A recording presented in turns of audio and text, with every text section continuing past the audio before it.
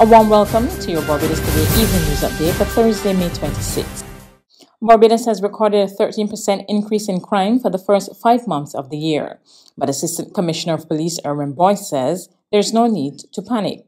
In recent weeks, the country has seen an uptick in shootings, and while Boyce admits it's worrying, he assured that police are on top of investigations. No, the matters are all on the investigation, and our investigators and our intel officers are putting all the pieces together so that we have a complete assessment of what has happened and what whether they are linkages or whether or not is a silo, whether these are things that are motivated by individuals and not necessarily groups.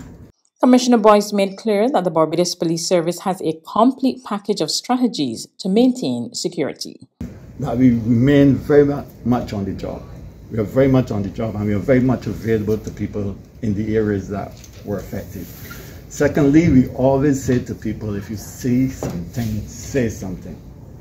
Show us that you are part of the solution and not part of the problem.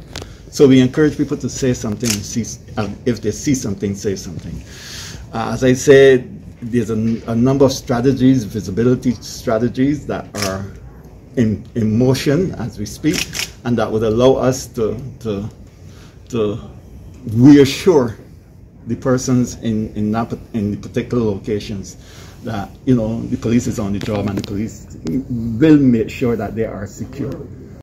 COVID-19 vaccines should soon be available in Barbados for children aged 5 to 11. Co-coordinator of the National Vaccination Program, Major David Clark, today revealed that plans were at an advanced stage to procure the vaccines. While speaking at a Zoom meeting hosted by the Rotary Club of Barbados, he said the paperwork is now being completed and it won't be much longer. Major Clark revealed that 56.7% of children ages 12 to 18 have been vaccinated. Two of the island's main attractions are hoping business will pick up this summer after the COVID-19 pandemic triggered a major slowdown in their operations over the last 2 years. Head gardener at the Andromeda Botanic Gardens, Sharon Cook, tells Barbados Today she's happy to be back in business after last year's closures, but she notes business has been tough. I'm expecting an utter disaster because it's been utter disastrous. I'd say we're probably 40 to 60% down on where we were going back to pre-pandemic levels. But by the same token, to be honest, I'm so grateful that we're open, because this time last year, the ash came on the 10th of April.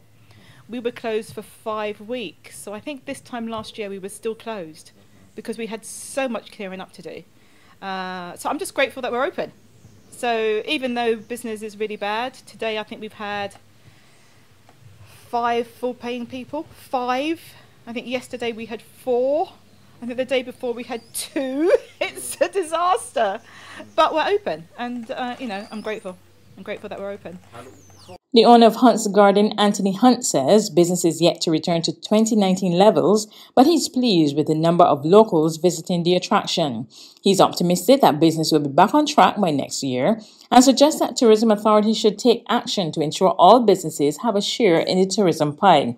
He suggested that taxi operators and small tour operators were key and deserved better treatment. The taxi drivers and the small tour operators are among the most important people in tourism in Barbados, because they're the first people that you're going to get into their car at the airport and drive to the hotel. So he's going to tell you where to go, what to see, what's going on, and so on and so forth. Really, really important. So once we have a good team of taxis, well-trained, well-dressed, which most people are, and they're enthusiastic about the island, they're our #1 ambassador. And I think we really need to look after those people. There's regional and international news after this short break. More oxygen means more energy, means more adventure. Pure Oxygen, natural spring water infused with more oxygen to improve your energy, immunity and performance. The next generation of hydration. Pure Oxygen, nature's ultimate water. Caribbean Cool is a refreshing juice drink that contains 100% vitamin C that you can enjoy any time of the day. It has a refreshingly awesome range of Caribbean flavors: Morbi, orange, fruit punch, pineapple, sorrel, and pineapple coconut. Suitable for any occasion. Caribbean Cool. To regional news, in Trinidad and Tobago, ahead of Friday's mass protest by trade unions, the Fire Service Association and the Prison Service Association peacefully accompanied their union executive branch to deliver letters of disapproval to the Chief Personnel Officer today regarding the proposal for a 2% pay increase over an 8-year period.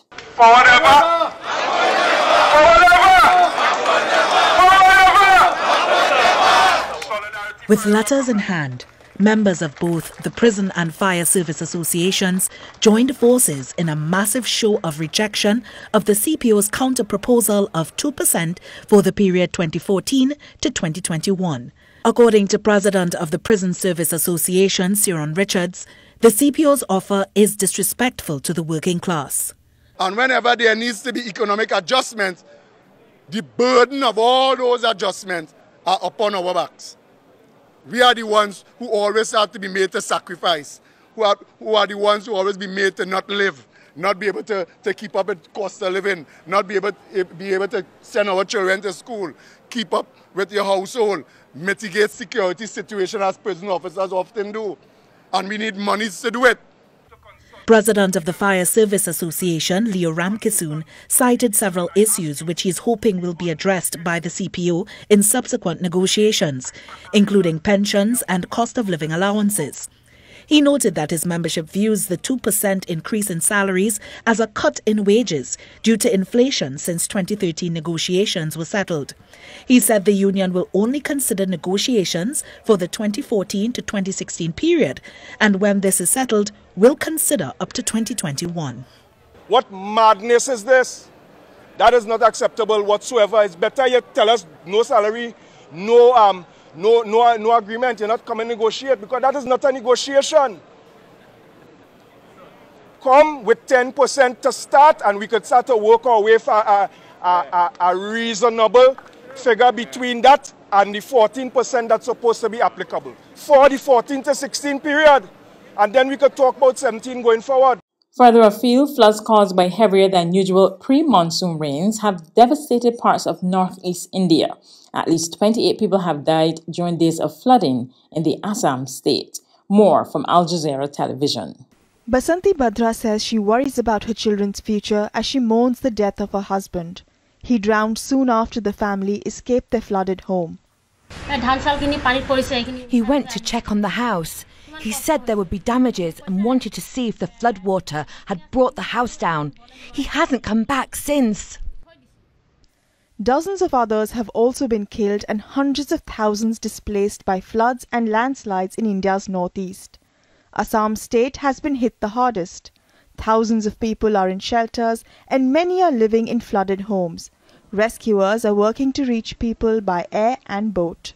When the scale of the operations become large, so then the people expect very fast response time. Maintaining that fast response time, that becomes challenging. The region receives heavy rainfall every monsoon season, but this year rains are early and 3 to 6 times more intense than usual, catching many people off guard. The Brahmaputra is one of the longest rivers in the world and is critical to this region's rich biodiversity and economy. It floods every year, sometimes causing major catastrophes. Experts say climate change and increasing human activity like deforestation and building too many embankments is making floods unpredictable and more severe. Many are advocating for policies to make the region more climate resilient. That's news, but for the very latest, visit our website at www.barbadostoday.bb. You can also subscribe to our e-paper, email updates, or like us on Facebook, and sign up for our breaking news alerts via WhatsApp. We're also on Izumi Media and bus terminals, as well as Screenplay at supermarkets and gas stations near you. You can also hear us on Mix 96.9 FM and Capital Media HD 99.3 FM.